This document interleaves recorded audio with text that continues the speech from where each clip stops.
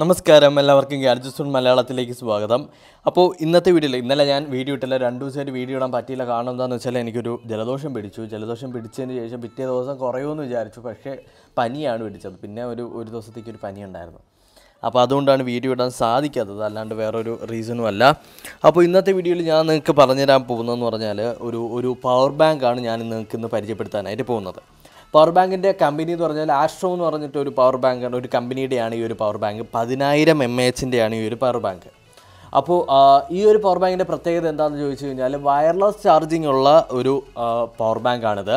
അതായത് നമുക്ക് നമ്മുടെ ഫോണിന് ഐഫോൺ അല്ലെങ്കിൽ സാംസങ്ങിൻ്റെ ഫോണിനാണെങ്കിൽ വയർലെസ് ചാർജിങ് സപ്പോർട്ടഡ് ആയിട്ടുള്ള ഫോണാണെന്നുണ്ടെങ്കിൽ നമുക്ക് വയർലെസ്ലി ഇത് ചാർജ് ചെയ്യാനായിട്ട് പറ്റും, അല്ലെങ്കിൽ നമ്മുടെ ഫോൺ ചാർജ് ചെയ്യാനായിട്ട് പറ്റും ഈ ഒരു പവർ ബാങ്ക് യൂസ് ചെയ്തിട്ട്. അപ്പോൾ നമ്മൾ ബാക്കിൽ ഞാനിത് അൺബോക്സ് ചെയ്തതാണ്. നമ്മൾ ബാക്കിലെടുത്തിട്ട് അതിൻ്റെ കുറച്ച് സംഭവങ്ങൾ, കുറച്ച് ഡീറ്റെയിൽസ് കൊടുത്തിട്ടുണ്ട്. ഡീറ്റെയിൽസ് നോക്കിക്കഴിഞ്ഞാൽ നമുക്ക് അതിൻ്റെ അകത്ത് ഇൻപുട്ട് മൈക്രോ USB വഴിയുള്ള ഇൻപുട്ട് വോൾട്ടേജ് കൊടുത്തിട്ടുണ്ട്. 5 വോൾട്ടും 2 ആംപിയറും ആണുള്ളത്.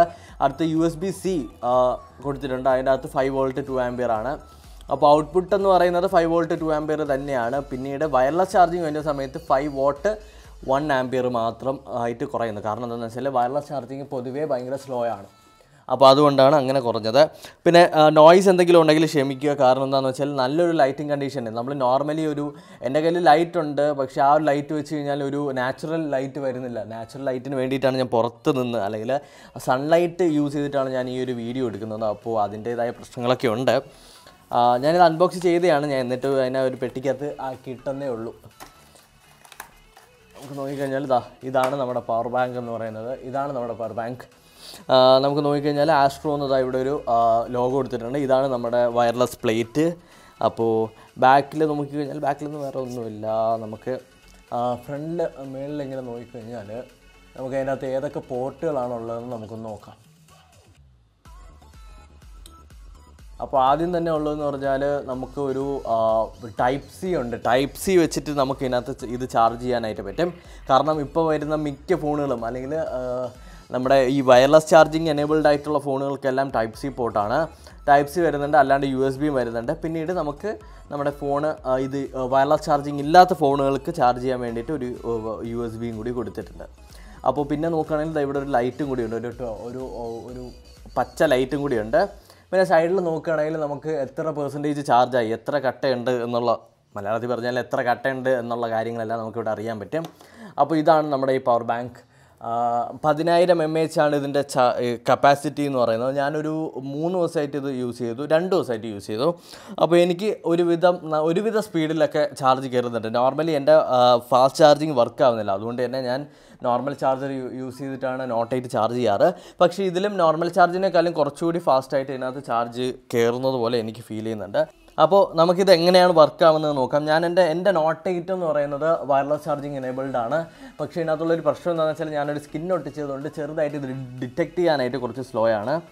നമ്മൾ ഫോൺ ജസ്റ്റ് ഒന്ന് പ്ലേസ് ചെയ്താൽ മതി, ചാർജ് ആയിട്ടുണ്ട്, അത് ചാർജ് ആയിക്കൊണ്ടിരിക്കുകയാണ്. അപ്പോൾ ഇതാണ് സംഭവം. നമുക്ക് ഈസി ആയിട്ട് തന്നെ നമ്മുടെ ഫോൺ ചാർജ് ചെയ്യാൻ പറ്റും. നമ്മൾ ഈ ഒരു പവർ ബാങ്ക് നമ്മൾ നോർമലി യൂസ് ചെയ്യുന്ന സമയത്ത് നമ്മൾ അതിൻ്റെ ഒരു കേബിൾ കൊണ്ടുപോകും, അതിൻ്റെ കൂടെ വേറെ സംഗതികൾ കൊണ്ടുപോകും, എല്ലാം കൊണ്ടുപോയി ഭയങ്കര തൊല്ലയാണ്. പക്ഷേ ഇതിൻ്റെ ഒരു പ്രത്യേകത എന്താണെന്ന് വെച്ചാൽ നമുക്ക് വയർലെസ്ലി ചാർജ് ചെയ്യാം എന്നുള്ളൊരു ഗുണമാണ് ഇതിൻ്റെ അകത്തുള്ളത്. 10,000 mAh ആണ് കപ്പാസിറ്റി. ഇതിൻ്റെ പ്രൈസ് വന്നിട്ട് 2,199 രൂപ, 2,199 റുപ്പീസാണ് ഇതിൻ്റെ പ്രൈസ് എന്ന് പറയുന്നത്. എനിക്ക് യൂസ് ചെയ്ത് നോക്കിയിട്ട് ഒരു തരത്തിലുള്ള പ്രശ്നവും തോന്നിയിട്ടില്ല. എൻ്റെ കയ്യിൽ വേറൊരു പവർ ബാങ്കും ഉണ്ട്. അപ്പോൾ 2 പവർ ബാങ്കും വെച്ച് കമ്പയർ ചെയ്യുന്ന സമയത്ത് അതും 10,000 mAh തന്നെയാണ്. ഇത് കുറച്ചുകൂടി കൺവീനിയൻ്റ് ആണ്. നമുക്ക് എവിടെയെങ്കിലും വെച്ച് കഴിഞ്ഞാൽ ജസ്റ്റ് വയർലെസ്ലി ചാർജ് ചെയ്യാനായിട്ട് പറ്റും. നോർമലി നമ്മളൊരു വയർലെസ് ചാർജർ വാങ്ങുന്നേക്കാളും ഇത് വാങ്ങുന്നത് എന്തുകൊണ്ട് നല്ലതാണെന്ന് എനിക്ക് തോന്നുന്നുണ്ട്. വയർലെസ് ചാർജർ ഒരു 5,000 രൂപയ്ക്ക് മേളിലാണ് കറണ്ട് പ്രൈസ് എന്ന് പറയുന്നത്. ഇത് വാങ്ങിച്ചു കഴിഞ്ഞാൽ നമുക്ക് വയർലെസ് ചാർജറും കിട്ടും, പവർ ബാങ്കും കിട്ടും. അപ്പോൾ നിങ്ങൾക്ക് ഇത് പർച്ചേസ് ചെയ്യാനുള്ള ലിങ്ക് ഞാൻ താഴെ കൊടുത്തിട്ടുണ്ട്. അപ്പോൾ നിങ്ങൾക്ക് ഈ ഒരു വീഡിയോ ഇഷ്ടപ്പെട്ടിട്ടുണ്ടെങ്കിൽ തീർച്ചയായിട്ടും എൻ്റെ ചാനൽ സബ്സ്ക്രൈബ് ചെയ്യുക. നാളെ എന്ത് വീഡിയോ ഇടണമെന്ന് ചോദിച്ചു കഴിഞ്ഞാൽ എൻ്റെ ഒരു ടോപ്പിക്കും ഇല്ല, ഒരു ഗാഡ്ജറ്റും ഇല്ല റിവ്യൂ ചെയ്യാനായിട്ട്. ഞാൻ സത്യസന്ധമായിട്ട് പറയാം. നിങ്ങൾക്ക് എന്തെങ്കിലുമൊക്കെ ഒരു ടോപ്പിക് ഉണ്ടെന്നുള്ളതിന് പ്ലീസ് ഒന്ന് കമൻറ്റ് ചെയ്ത് കഴിഞ്ഞാൽ അത് വെച്ചിട്ട് ഞാൻ വീഡിയോ ചെയ്യാനായിട്ട് പറ്റും. നിങ്ങൾക്ക് ആ ഒരു ടോപ്പിക്ക് ഇഷ്ടപ്പെട്ടിട്ടുണ്ടെങ്കിൽ, വേറൊരാൾ കമൻറ്റ് ചെയ്തിരിക്കുന്ന ടോപ്പിക്ക് നിങ്ങൾക്ക് ഇഷ്ടപ്പെട്ടിട്ടുണ്ടെങ്കിൽ ആ കമൻറ്റ് ഒന്ന് ലൈക്ക് ചെയ്യുക. ലൈക്ക് ചെയ്ത് കഴിഞ്ഞാൽ എനിക്ക് മനസ്സിലാവും എല്ലാവർക്കും ആ ഒരു കമൻറ്റ് ഇഷ്ടപ്പെട്ടിട്ടുണ്ട്. അപ്പോൾ ആ ഒരു ടോപ്പിക്ക് വെച്ചിട്ട് വീഡിയോ ചെയ്യാൻ പറ്റുമെന്നുള്ള കാര്യം. അപ്പോൾ നിങ്ങൾക്ക് അടുത്തൊരു വീഡിയോയിൽ വീണ്ടും കണ്ടുപിടുന്നതായിരിക്കും. By, thank you.